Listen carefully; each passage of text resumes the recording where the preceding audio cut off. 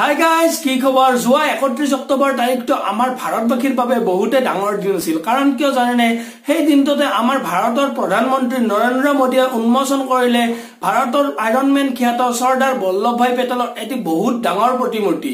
আৰু সেই প্ৰতিমূৰ্তিটো হৈ পৰিল পৃথিৱীৰ সকলোতকৈ ওখ ষ্টেচু, আৰু সেই ষ্টেচুটোৰ নাম হৈছে statue of unity. So guys, আজি মই আপোনালোকক সেই ষ্টেচুটোৰ বিষয়ে কিছুমান জনা নজনা কথা কিছুমান আপোনালোকক ক'বলৈ চেষ্টা কৰিম। বলকচোন ভিডিঅ'টো ষ্টাৰ্ট কৰো। ফ্ৰেন্ডছ, প্ৰথম নম্বৰটো হৈছে এই ষ্টেচুটোৰ উচ্চতা হৈছে 182 মিটাৰ। আৰু আপোনালোকে যদি এইটো কম্পেয়াৰ কৰি চাব খোজে, আপোনালোকে হয়তো নিশ্চয় জানে ইউএছএত আছে ষ্টেচু অফ লিবাৰ্টি, বিশ্ববিখ্যাত ষ্টেচু অফ লিবাৰ্টি।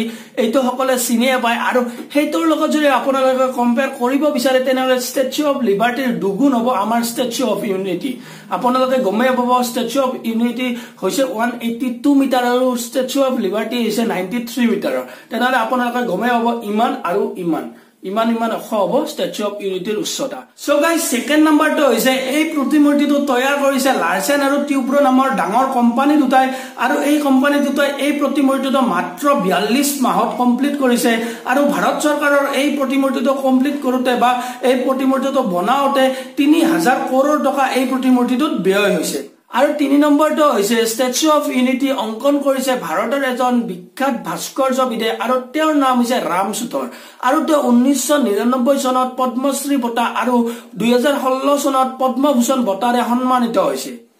আৰু 4 নম্বৰটো হৈছে বহুতে গুৰুত্বপূৰ্ণ। কাৰণ কিয় জানেনে, ষ্টেচু অফ ইউনিটিত ব্যৱহাৰ কৰা হৈছে ব্ৰঞ্জ, আৰু ব্ৰঞ্জৰ পেনেল অনা হৈছে চাইনাৰ পৰা, আৰু 550 পেনেল ব্ৰঞ্জৰ প্লেট অনা হৈছে চাইনাৰ পৰা। আৰু 5 নম্বৰটো হৈছে বহুতৰে মনত এটা প্ৰশ্ন আহিব যে ইমান ডাঙৰ চৰকাৰে প্ৰতিমূৰ্তি বনাইছে, কিন্তু এই প্ৰতিমূৰ্তিটো ভাঙি যাব নেকি, বা ভূমিকম্প বা বতাহ ধুমুহা যদি বহুত ডাঙৰকৈ আহে তেতিয়া এই প্ৰতিমূৰ্তিটো ভাঙি যাব নেকি?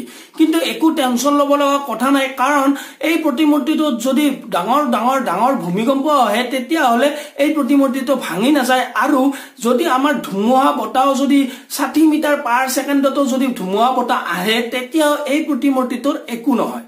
আৰু 6 নম্বৰটো হৈছে এই প্ৰতিমূৰ্তিটো বনোৱাত আমাৰ ভাৰতৰ কৃষকসকলৰ বহুতে বৰঙণি আছে। কাৰণ কিয় জানেনে, এই প্ৰতিমূৰ্তিটো বনোৱাত 6 লাখ গাঁৱৰ পৰা 5000 টন লোহাৰ সামগ্ৰী কৃষকসকলৰ পৰা সংগ্ৰহ কৰা হৈছিল এই প্ৰতিমূৰ্তিটোত ব্যৱহাৰ কৰাৰ কাৰণে।